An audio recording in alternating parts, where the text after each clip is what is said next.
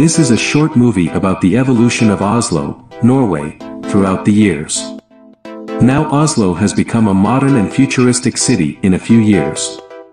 It has modern architecture and some interesting skyscrapers.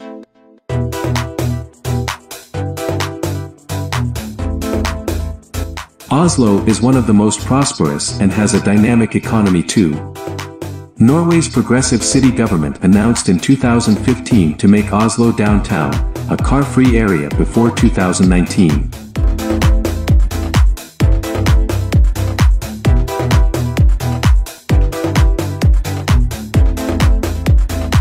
Authorities immediately put it on their list of places that wanted to go and see Oslo's progress towards its amazing goal. First off, it is a lovely, clean city. It already features some nice blocks of car-free or car-light pedestrian zones which are heavily populated even late at night.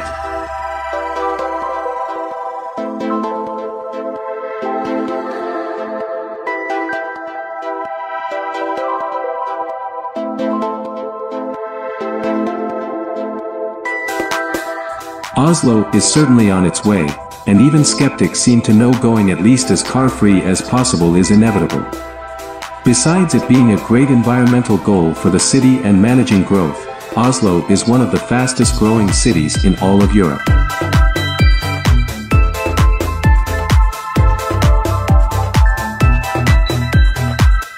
Oslo is aiming to reach its goal on many fronts. The city has been aggressively removing car parking and they expect to no longer have any on-street parking in the city's core.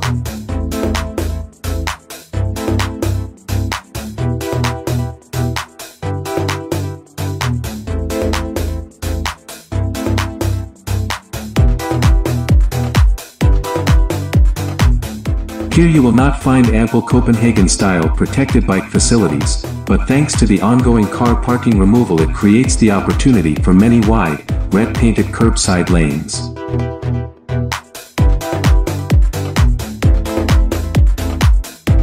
Rudder, the transportation authority for Oslo, is planning on absorbing all new city population growth in addition to the task of converting current drivers to ride buses, trains, and trams.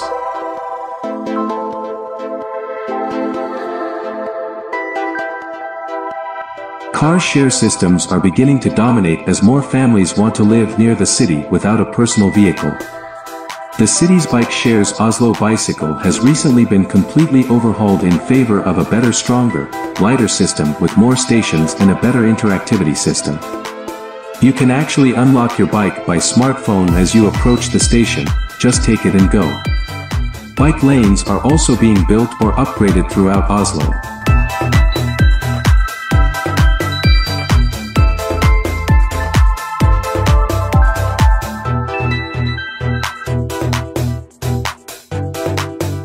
Momentum is certainly on the city's side and an already great city will one day be fantastic for walking, biking, and transit.